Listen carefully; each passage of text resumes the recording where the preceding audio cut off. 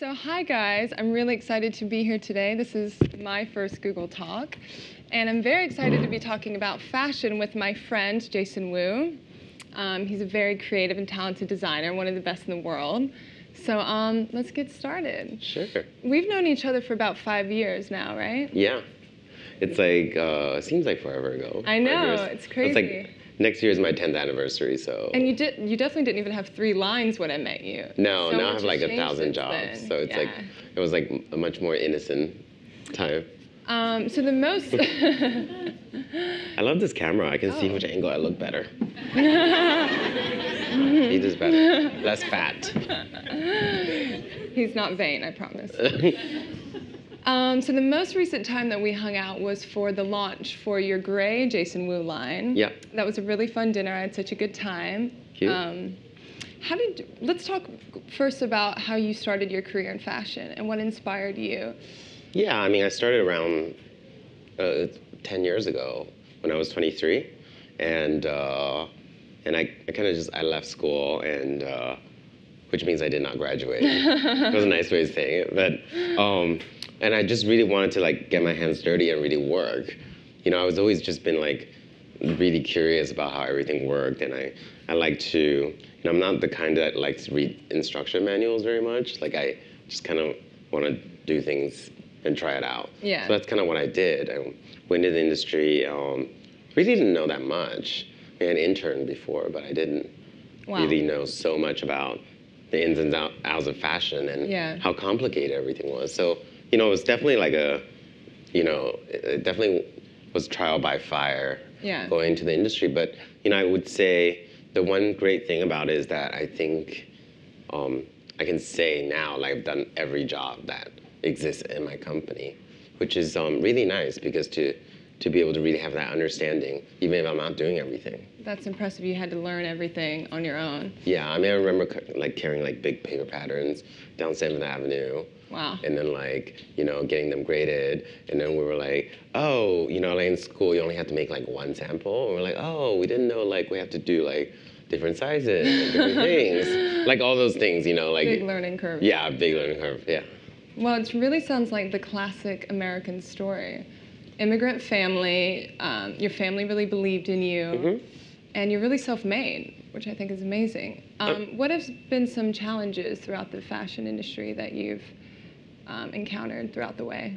Well, I think, you know, in general, I definitely don't come from a background of fashion. My parents, my dad is in the agriculture industry, so it's like very, very far. Very different. Very different. He specializes in animal feed.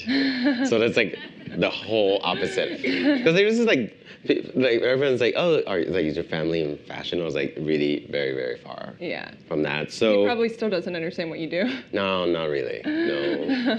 You know, it's you walk into the office. You walk into his office and there's like a big marble sculpture of a pig. That's like, he's like obsessed with pigs.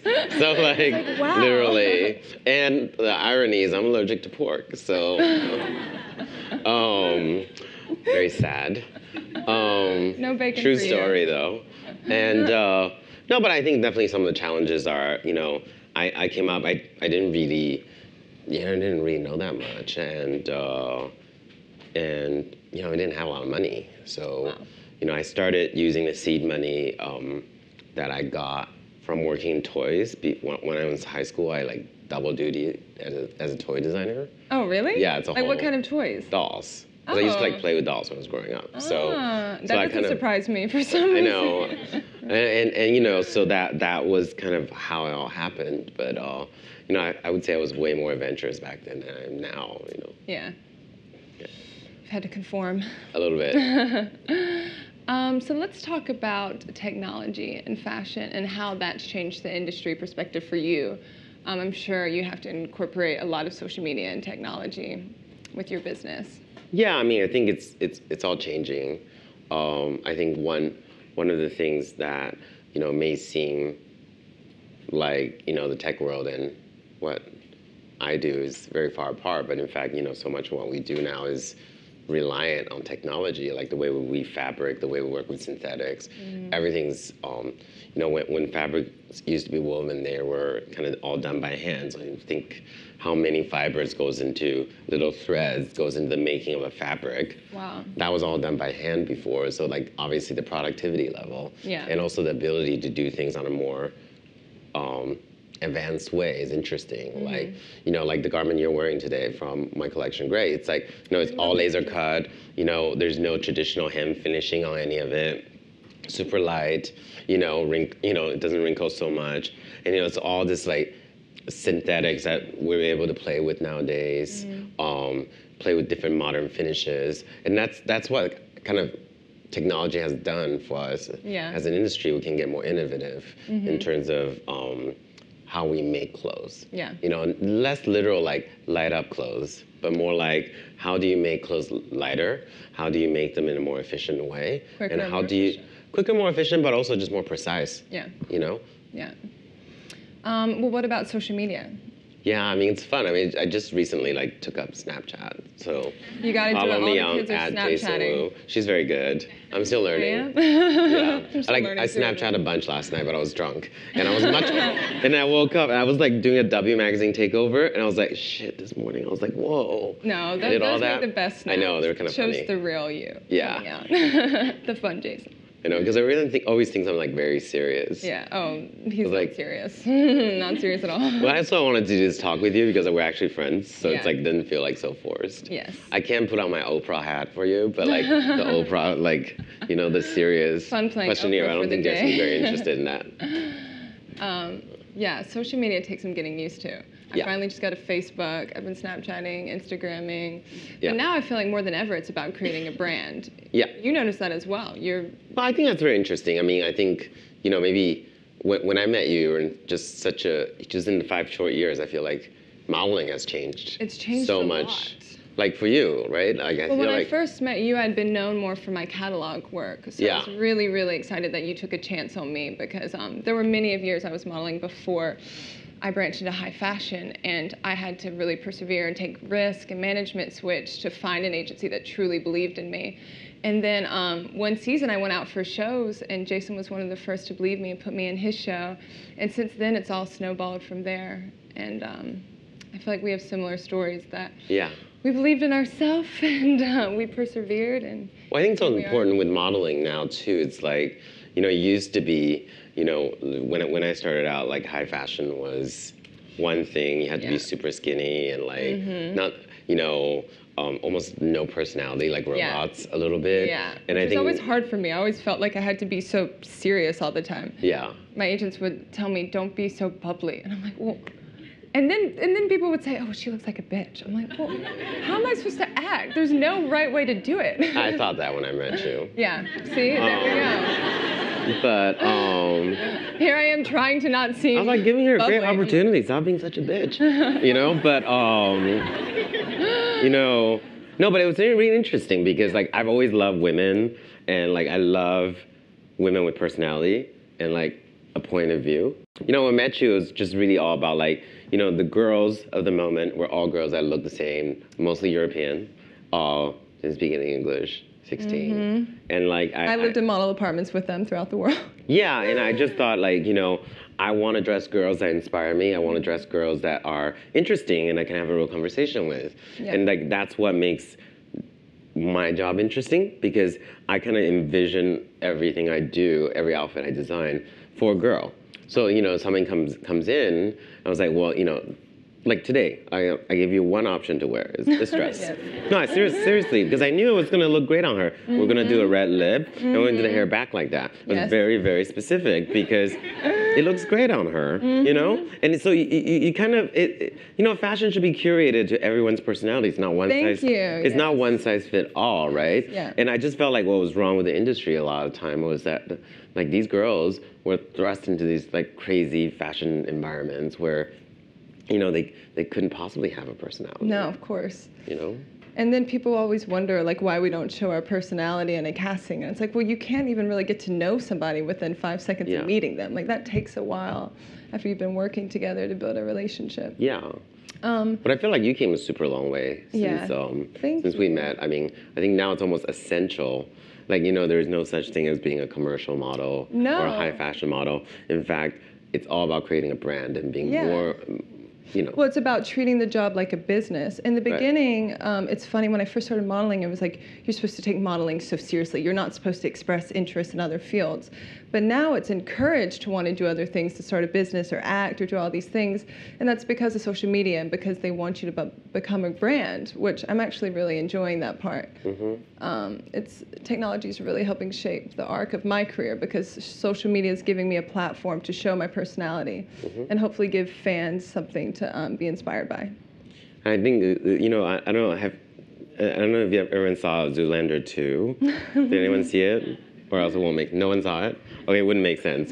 But it was like a funny line when Penelope Cruz was like, I used to be a model, but I have boobs, and this is why I couldn't do high fashion. I feel like that line resonated so well within the fashion industry. Yeah, I know, because we know that so well. Like, it used to be a swimsuit model couldn't be doing high fashion, but now you see the Sports Illustrated models are on the cover of Vogue, and it's all mixed, which I love that. I love that we are all about empowering different types of women now. It doesn't have to be this mannequin stick figure anymore. It's really exciting. Speaking with a bunch of mannequins behind us. Back to Jason Wu's line. Cool. So what about some other big changes in the industry? I don't know. I think it's all changing, right? Everyone says like faster is better. I don't really believe that. I believe that on my phone. I mean, I'm guilty of that. Like, if my email doesn't come through for like 5 seconds, I get really upset.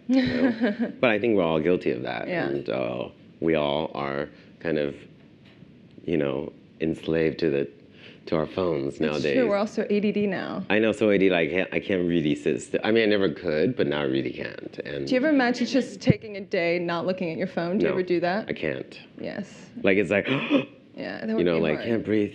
I'm sure everyone can relate to that. Yeah, everyone here probably can relate. And yeah, but I mean, so like things are like going faster. There's this conversation about, the clothes you see on the runway being available right away, things like that. But one thing I would say for me personally, from my point of view, is that I don't think everything has to go the speed of lightning. I do think there's going to be kind of a new focus on things of quality, things that last a long time, and things that don't go out of style so quickly. I never consider myself a designer that designed for the season, like the trend of the season. Of course, sometimes we hit trends, as we all do, because we're inspired by the world around us. And so that's how kind of trends emerge, right. We don't all meet in a room and decide, if yellow is in this season. What's going on in the world very much affects what we do as a whole. It happens organically. Exactly. But what's become more important to me now, I'm in my 30s, and I've been doing this a while, is that even though technology is bringing us to the next level in terms of being very fast, being aware of everything that's going on all the time, being stimulated all the time, I do think I appreciate things of quality even more now. Yeah. Like I think about, when I'm buying something for home or I'm buying something to wear, or, I do think about buying something that I can have for a long time, not something I can just throw away and buy a new one. And so I do think there's going to be a renewed focus on that, especially when it comes to luxury fashion. I've gone more in that direction with my own style. I look for really classic pieces. I used to waste so much money on trendy things, and now I just want pieces that will stand the test of time and that will always look nice. And I always think, the world's like a pendulum, it goes back and forth. And so if it goes really fast, it can go the other way just as fast. Absolutely. I have a personal question. Do you think runway shows will continue? There's been a lot of talk like, oh, it's 2016, there's got to be a new way to present a fashion collection. And I think there have been attempts, but what do you think will be the best way to showcase new collections in fashion? I mean, I think it's different, for the Jason Wu collection, I think we will go to a more intimate format. For a while, a few years ago, it was essential to be a live feed, essential to, to react. And the truth is the clothes aren't really available until 6 months later. Yeah. So for us, it's more about you know, curating a more intimate environment and cut out all the noise. For me, it's about that. Can I say, as the model, we're always annoyed because when we're walking the show, it's all we see our phones like this. And we're like, is anybody actually appreciating the moment? No, everyone sees things through phones. Like front row is just this the whole time. I know. I'm like, are you even noticing what I'm wearing? It's actually quite. Or my walk. Like one season I walked down, I was like, oh my God, people hated the show. No one clapped. Because everyone was on their phone. No one had the time to even pay attention. Like, oh wait, did I catch that? And then when read reviews, I guess people did like it at the end, but like you would never know. You would never know. So I thought bringing it back to like a smaller, like more intimate environment where it feels more like the way they do it in the 50s, you know, where they have like models with cars. I'm not saying to do that, but I do think doing things that are a little bit more special and intimate and curated will have new meaning. Especially in the next couple of years, not just in fashion, I think in everything. Yeah, I think it's been very innovative and natural the way you've presented the Grey collection. Yeah. Because Grey for Jason Wu, you launched that at a dinner with friends. Yeah. And I thought that was really special and unique that you showed it in an intimate setting rather than blasting it online or in a big print campaign. Yeah. I mean, the reason why I started the collection Grey, it's my the sister collection, is that I realized a lot of my friends were, you know, they can't afford my clothes. It retails at like $1,500 up. You know, like I'm not even sure if I could afford my own clothes.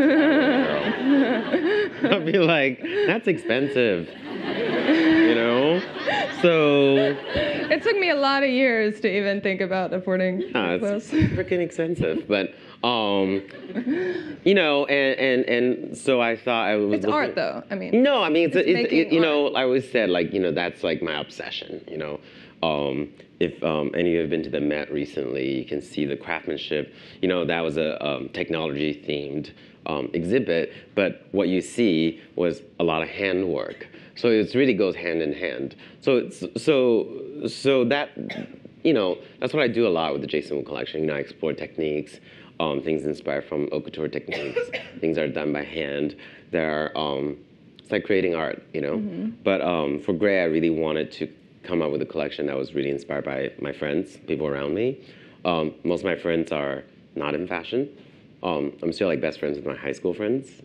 Oh, really? Yeah. Oh, wow, that's awesome. And they're like not in fashion at all. Yeah. But like, or like, you know, you, or like Diane, or, you know, people I'm around with, women that we can wear. Care about clothes, care about style, but, you know, want something a little bit more casual, but also want something that is not disposable, but for a reasonable price. And I think, you know, women, a lot of my friends are in their 30s, early 30s, late 20s, and that's when you're really starting to look for things to invest in. So that's kind of what I did Grey for. You know, I mean, almost everything under $1,000. I love that they're very comfortable, but effortless and chic. Like I could travel in this on the plane and still look nice at the airport, but be very commercial. Yeah. It's always an issue for me. I'm always traveling all the time, and I don't want to look sloppy while I'm at the airport. Yeah, and sometimes a few years ago, I had to do a project for Teen Vogue where I had to, you know, take a dress and have to customize it to make it look like something else. And I just wanted like a really, really simple dress, but I only had a $30 budget to buy the dress. That was the whole project, is that you can elevate something. Wow. So I had a $30 budget. Is that what started Inspiration long ago, or no? No, it was just, it's an interesting example, right? Mm-hmm. I was looking for $30 dresses, but every $30 dress I could find had like tons of stuff on it.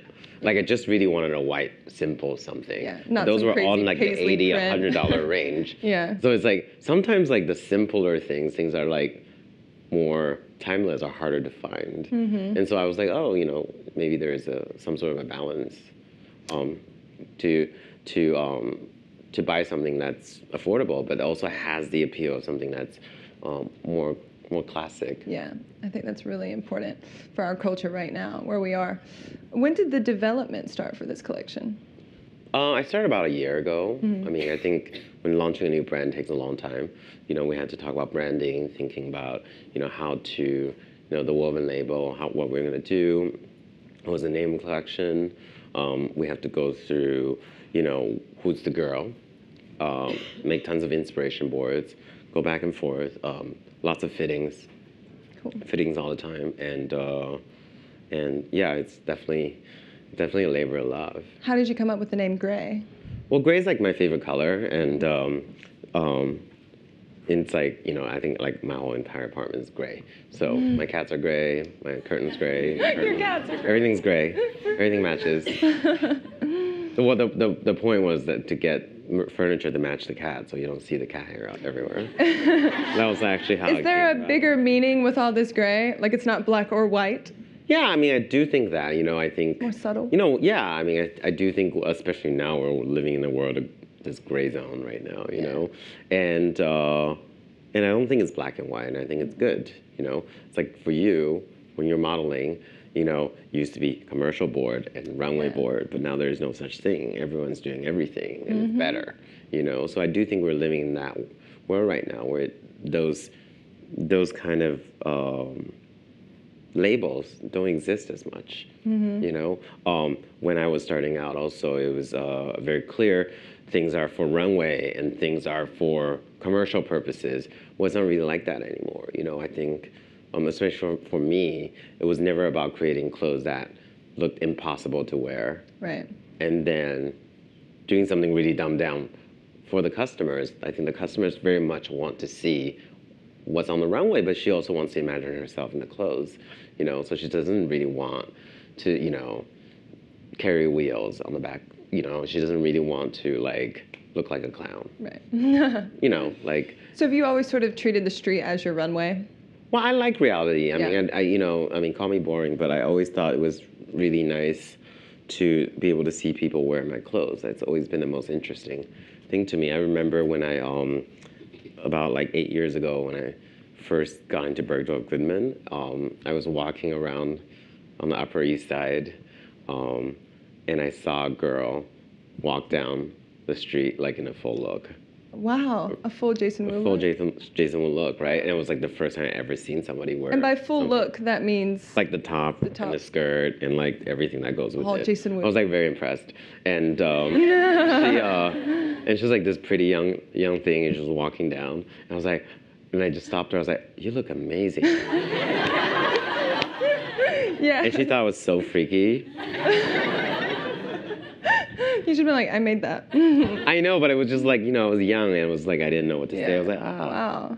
You know? That must have been a surreal moment for you. Yeah, it was great. That would be the fun part for designers, to actually see people wearing their clothes. That must be a great feeling. Spent money that she could spend on somebody else on my work, and she chose to wear it. It makes her feel great, and that is the biggest compliment I could get. That's what it's all about. Yeah. You know, and I think that's very important. It's good that you appreciate that. Yeah. So you've been using the hashtag Grey La Vie. Yeah. What does that mean to you? Well, it's because the collection is about, you know, what I like, my friends, and I like to entertain. I prefer to be home with like 5, 6 people and then go out and like restaurant. You prefer to be home rather than going out? Yeah, I love like hosting at home, and like tonight I'm doing a barbecue. Oh, okay. And like just for people that work in my company. I think those things are really fun. And again, I think, you know, in this crazy fast-paced world where everything goes in warp speed and things are becoming more and more impersonal. Absolutely. I think I appreciate the times where I can get to know people, I can get to talk to people. You know, I mean, how many times have we been together to big dinners in those like crazy ballrooms in hotel rooms, or those like fancy dinners where like, you know, the meat is stale, the fish is overcooked. Yeah, it's true. You know, and everyone leaves before dessert is even served, you know? So true. And it's like, what's the point of all that? Like everyone's going there just for press. Yeah, and it was just like, I prefer to show face. Have dinner with like 6 people. Yeah, I've always loved that about you. It's always been about forming a real connection, and that's hard to find in the industry. It's also hard to find loyalty, so it's so great that you've been so loyal to me. You know what I'm going to be loyal at? Like, this cafeteria is in this building. I know. That's amazing. Pizza. It smelled like Pizza Hut when I walked I know. on this floor. So I heard there's also like a sushi place, and like, is there like a Thai place also? Like pizza? No Chinese. So we're gonna go around afterwards and like go to all the cafeteria. I'm so hungry right now. So jealous. So I think it's about time that we take some questions from the audience. Any questions? Right? Questions, anybody? Hey, Jason. Hi. Hey, my name is Vivian. I'm an MBA intern here this summer. Hi. I was kind of curious. So, over the last 2 years, there's been a greater emergence of Asian American voices, especially in media and entertainment, which is not really the case for when I was growing up. Yeah. Given that fashion has been such a great enabler in promoting social change and innovation and new ideas out there, what do you think your role is in enabling more Asian American but also underrepresented voices out there in the media?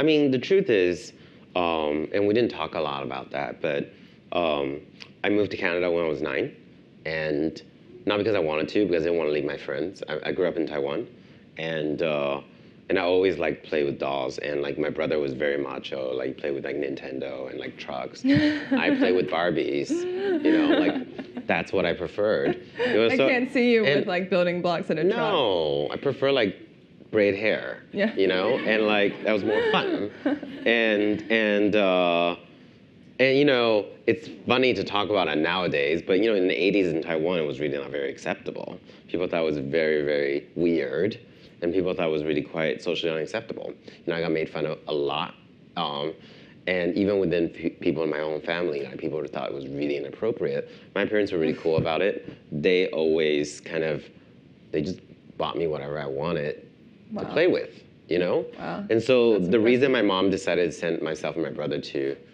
Canada was that it would give us a much more open-minded environment to grow. Wow. And growing up in Asia, I mean, you mentioned Asian American. You know, I think in the 80s, early 90s, we were all expected to go into business, some sort of a business role. And creativity wasn't really appreciated or embraced. So, so through amazing parents and amazing people I met throughout my life, I've been able to succeed doing exactly what I wanted to do. Wow. So, what I do now, I think the world is a much different place. Taiwan is a very different place. Asia is a different place. But I do a mentorship program with a Taiwanese college, fashion college. Wow. So I host 6 kids a season where they come here. They get to work with me for the entire season. And you know, they have a great resume. They get to learn a lot. And I can help change the perception that creative industries aren't to be taken seriously.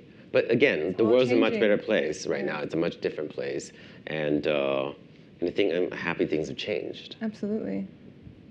See, it all starts with the parents. Hi, I'm Pooja. Thank you for being here today. Thank you. 10 years ago doesn't seem like that long ago, and I'm just curious, when you were first starting out, who was influential in your career, and what advice did they give you that really stuck with you? I think my mom was really like very, very, very influential to me. She's you know when you're younger, like, you know, I remember like when we were younger, I was just always thought I knew everything. And you just like smack me across the head. And like, I was like, you know nothing. You know nothing. And true. And like that's the best advice I've been ever given. Is like, okay, actually, you always go into an environment, a new situation, thinking that you know nothing. Because you know the kind of things you can learn if you just get rid of that mental block. Absolutely. Is amazing. And you know, I learned from like the kids that work for me, the interns. I learned from my friends, like you, like, you know, what you do on a daily basis, what's important to you. Mm-hmm. You know, you have a foundation that you work with a foundation. Yes. So just learning different things is really good, and to not, like, don't be an asshole. don't think you know it all. No, don't always like, believe social media, because everything is like, just like perfect all the time. Be a little bit more down to earth. Yeah. Be grounded. Hi, Jason. I'm Desmonique. I work on one of the advertising sales teams here. Some of the clients I work with are in the retail space. Yeah. And as you know, retail is seeing a decline in foot traffic, and there's a lot of talk about rethinking the retail space for different kinds of shopping environments to bring people in. I'm curious, since you've probably shopped around the world, have you been in a place recently that has been kind of indicative of how you think the shopping experience should be redefined for today's consumer in fashion? And what are your thoughts about how you would like your clothes experienced at point of sale? Well, I think it's very interesting because you know, this is where, you know, I shop online, you know, like I shop online. We'll tell them that. No, I love to shop online. You know, it's easy. It's easy. It's convenient. But I love going to stores, but now for a whole different reason. I'm not going to go to a store to buy something just to buy something. When I go into a retail space, I want to have an experience. And I think what you're going to see, like what I said about clothing, is that the retail experience has to be special. The customer experience has to be special. And I would say, like, you know, some of the best stores I've ever been to, when you go in, you don't feel like you're in a store. You're going into a home, a living room. Yes. You know, and I think that's going to be very, very important, because you're getting out of your house. When you want to go somewhere, you want to make sure that it's an experience. You want to make sure it's enjoyable and special. You know, and I think that's what you can't get on the internet. You know, that can't be replaced. But so I think as retail, I'm opening my first shop within the Saks Fifth Avenue this August. Oh, congratulations! And thank you. And you know, when people buy a dress, you know, it's personalized, you know, engraved in their name and things like that. Little gestures like that. I make it very special. Like when I do dinners, I always have place settings with calligraphy name of every guest, you know, or something like that. Those little gestures just make things so much more personal, because, you know, we don't need to go anywhere if we don't want to. No. You know? I mean, between we're all like, busy. Everyone here is busy. Yeah, I mean, between like all my apps, I can get whatever I want in the city, whenever I want at home. You can't. So you know, true. I got order ice cream one day, just like from Postmates. Yeah. Because like just want it. Postmates is my life. Yeah, it's great. Yeah. And so you don't need to do anything. So I think retailers have to think about things differently. Also, going to a store, you can go with friends and family, and that makes it more of an experience. It has to be an you go experience. to shop with friends. Yeah. Something you don't really do online. And it has nothing to do with price point or any specific type of things, but I think when you go into a store where it feels warm, cozy, and welcoming and interesting and curated, versus kind of this idea of, you know, this supermarket idea, you know? It's different. Absolutely. Any other questions?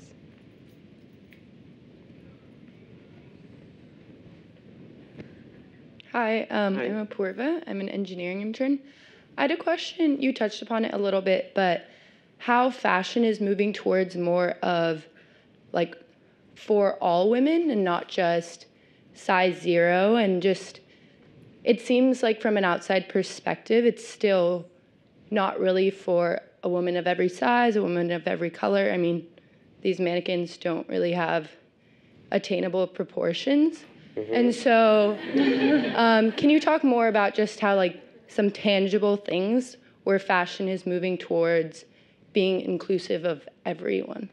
Well, I think it's, yeah, I mean, yes, these girls are not the best representations, I agree. They were just what's available for today.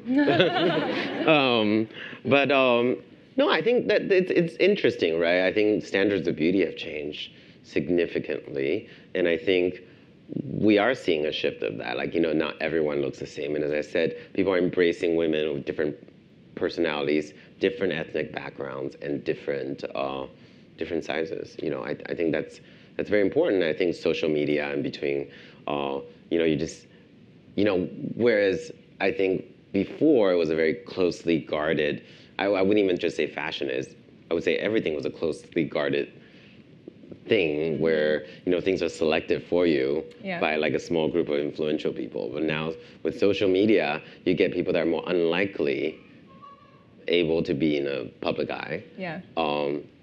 That are in the public eye.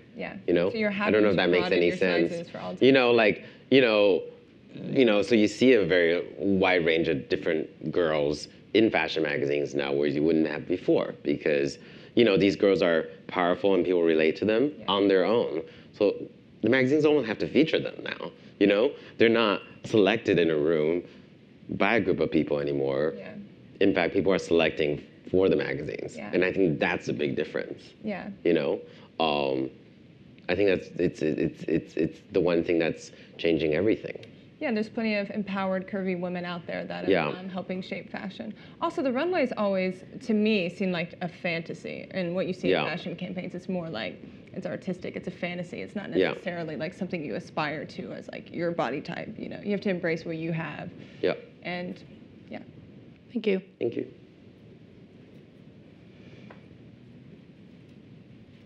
Hi, Jason. Thanks for coming today, and Martha, too. I love your collaboration with Melissa's shoes. I'm actually wearing one pair. I love those. I have like 3 pairs. I love them. And I really was excited when I discovered these shoes, actually, when I was in Australia. I love what Melissa does, and you know, all her shoes are recyclable, and you know, I was wondering if you could talk a bit about, you know, your views and your thoughts on sustainability and fashion, and collaborating with a group like Melissa.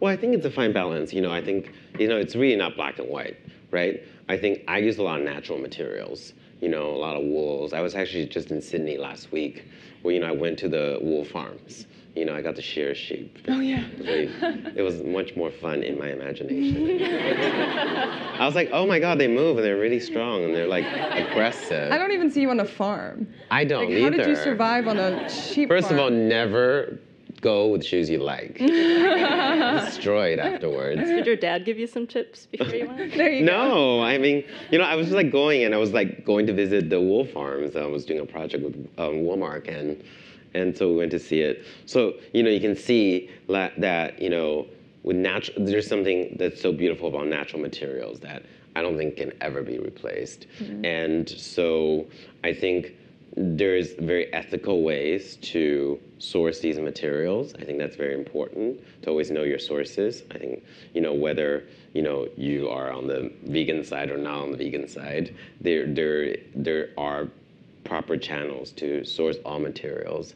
And same thing with synthetics. You know, it's about making things that are like the Melissa shoes that can last a long time, that are produced in factories that are very, very well equipped to deal with plastics, and, you know, very ethical. Ethical, yeah. Meanwhile, like, you know, there's a lot of things out there that you know, just because it's, you know, it's vegan, just because it's sustainable, doesn't mean it's actually good for the environment either. So it's kind of a, you know, I don't know if I'm answering it correctly, but I think it's all contextual. Like, I think we always have to be very aware of where our sources are and what their effects are, you know, and to make sure that you're using the best version of that. Thank you. Thank you. Did I answer that right? Yes. Okay. I don't know. It's all relative. Hi, Jason. Thank you for coming. Likewise, I wanted to wear something today that's made by you, but I have one thing. It's a leather dress, and I figured, you know, for a Thursday might be a little bit of an overkill here. That's okay. Never. Yeah, you know. Look, I dressed up today. Well, that's actually my question. You talked about your interviewer's dress, hair, makeup, even. You know how you selected everything. Can you talk about your style? My style is this. How do you select what you do? Well, why? It's black, how do you select? navy, gray, 3 colors, no hair, because I really don't have time. Like, this is my job is to make other people look great. I'm a much better behind the scene person than in front. And so I really have a uniform, you know, and I'm like very uninteresting in terms of my styles. Like white sneakers, black t-shirt, navy t-shirt. Or maybe it's a gray one. You know, those are very big decisions I have to make every day. Always a t-shirt, that's true. Or a sweater in the winter. But I feel like this is very common. I do that. In the industry. Oftentimes you see stylists dress down. Sneakers, t-shirts, jeans, and I think it's because they treat their work like their art. And that's what they're passionate about, but at home they don't really care. I just care, like I care about making her look great. I don't really care how Lucky I look, me. You know, like I just want to, you know, I want to be presentable, but, you know, I keep it really simple. Yeah, simple's good. It's not about me. Hi, I'm Emily. I actually have a question more specified towards Martha. With your social media, you have a couple million followers, which is extremely impressive.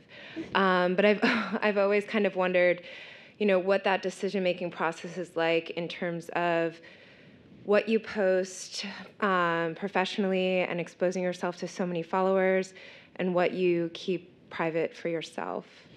It's an interesting question because sometimes I do wonder, like, should this be private?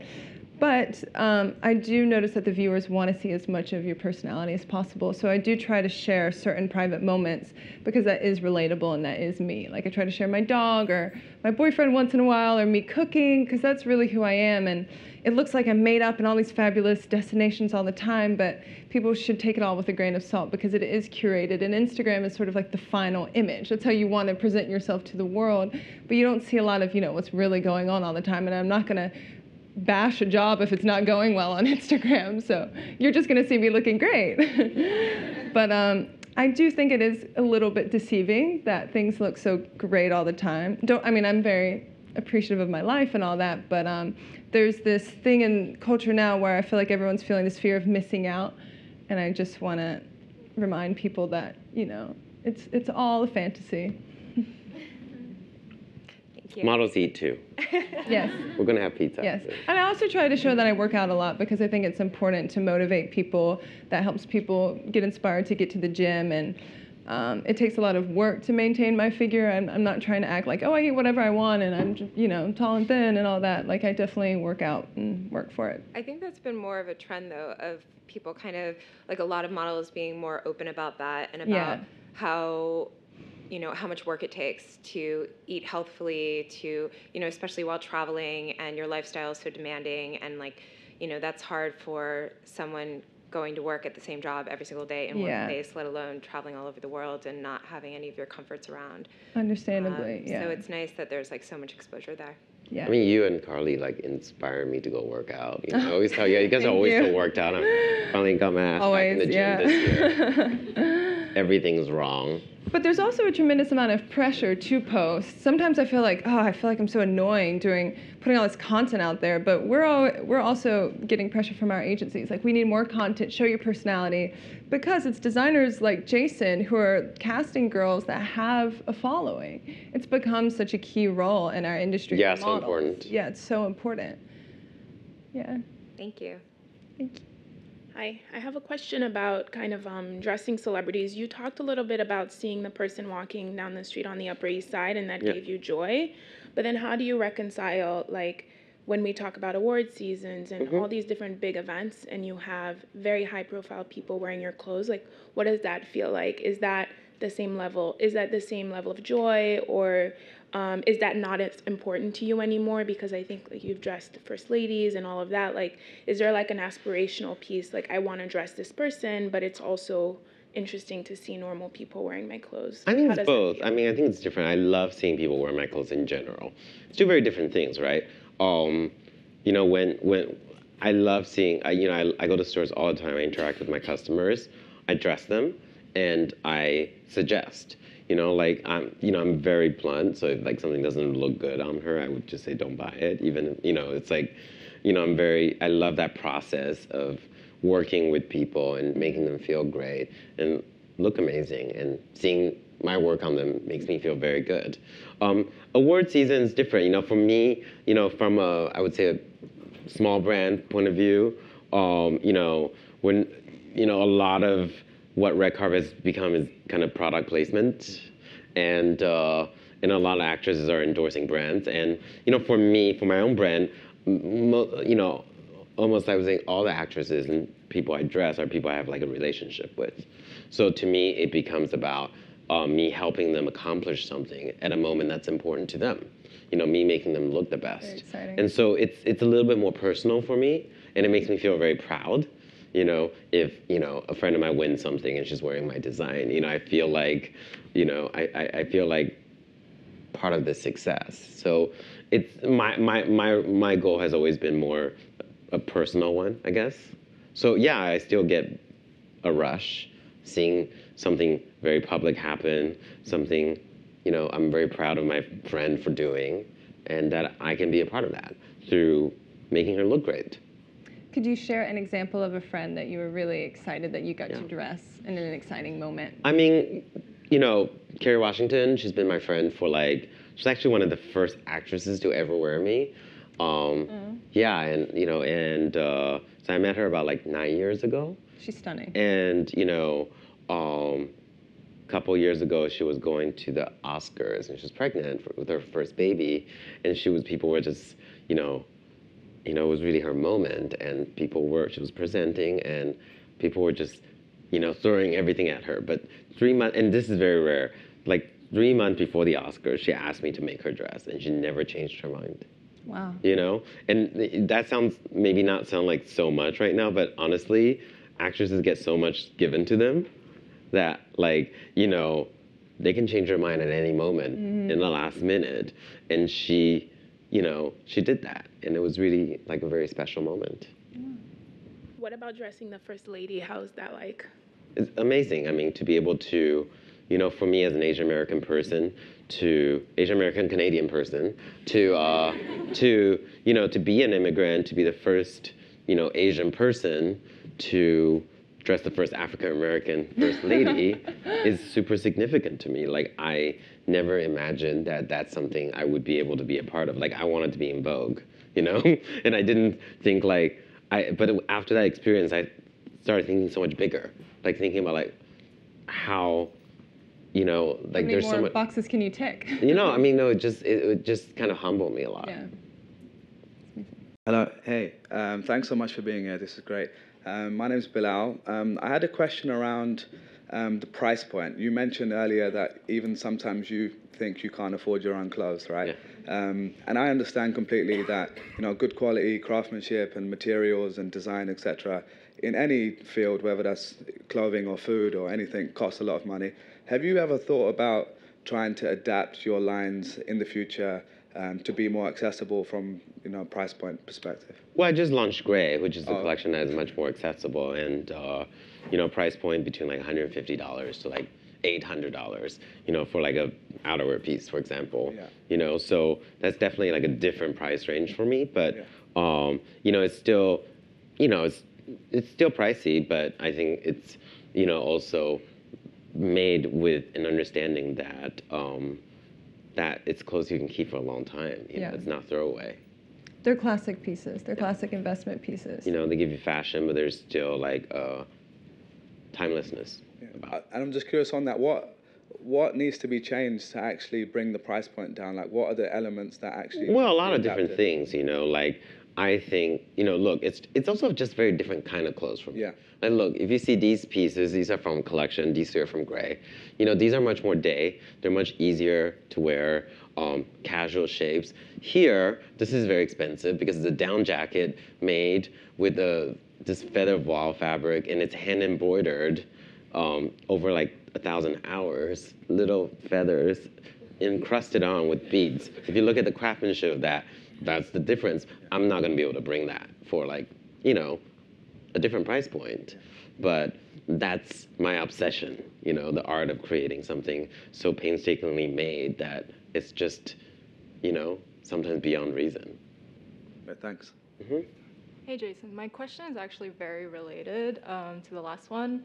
It's about, so there's a certain warmth to handmade clothing, whereas a lot of times technology kind of gets the stigma of being very cold. Yeah. What techniques did you use in your collection to make the clothes still very special and warm? I mean, everything I make is made by hand. So there's a certain, I'm a true believer in that. Like I'm not very good at drawing on the computer. I'm much better at drawing by hand. So I'm a very hand-oriented person. I do think that's something that will probably never change for me.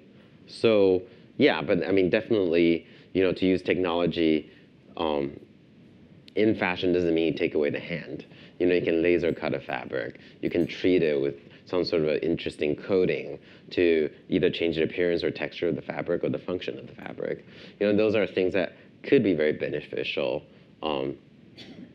through using technology. But the truth is, there's still really no such thing as machine-made fashion. Even the T-shirt that I'm wearing or something that you think is machine-made, the pair of hands still has to put it through the machine. Like, it doesn't really exist. Good point. Like, there's no such thing as a machine-made fashion, really. Not yet. And so robots are putting I mean, machines. if you something as simple as this, it's still made by her hands. It's true. That's a good point. Thank you. Thank you. I think that's all we have time for. Thank you for today. having us. Thank you guys so much for having us. It was such an honor. Thank you.